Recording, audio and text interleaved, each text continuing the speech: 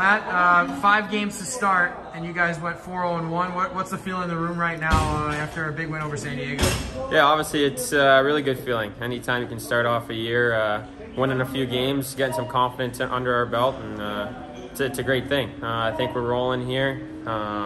Everyone's been doing their job, working hard, and I think the most important thing is we're all having fun. So I think that's a huge factor.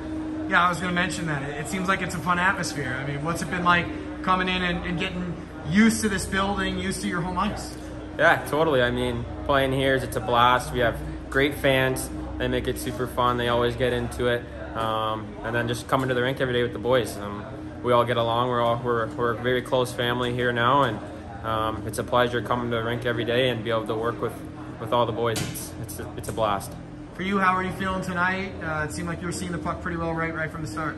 Yeah, tonight I felt really good. I think for me, I was just out there playing hockey, not thinking too much and just having fun.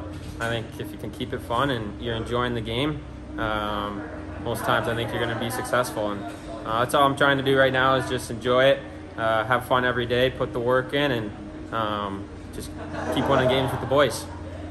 What's it like communicating with your decor right now? You got a couple younger guys that were in the lineup, like Grons and Spence, and a couple older guys that have been around for a little bit, like Gauntz. What's it been like for you to kind of get used to their style? Yeah, I think our decor it's real solid. We have a good mix of old guys, young guys.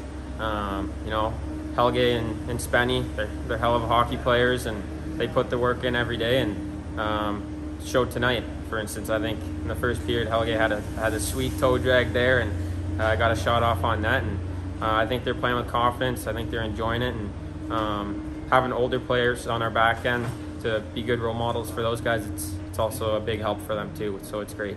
You know that this division is tough. No any given on any night that everybody's pretty good. What's it feel like to kind of show yourself that you guys are going to compete here and get off to a start like this?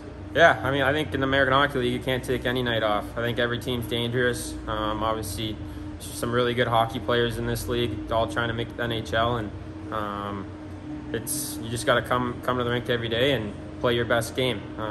That's all it really is. You got to show your best every night, and because they're going to be bringing it too. And I feel like as a group, you know, it feels really good. I feel like started off on a high note, but we just got to keep coming to the rink every day, work hard, and I think we're going to get the results we want. What has the coaching staff said to you guys to keep the room light, but also make sure that you're improving every game and encouraging you guys? Yeah, coaching staff, they've been awesome.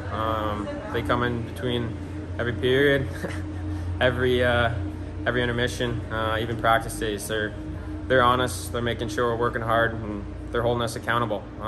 So I think as a coaching staff, that's very important. They're holding us to a standard that we can play at, and I think the boys we're holding each other accountable too. So it's a really good mix, and I feel like good things are happening.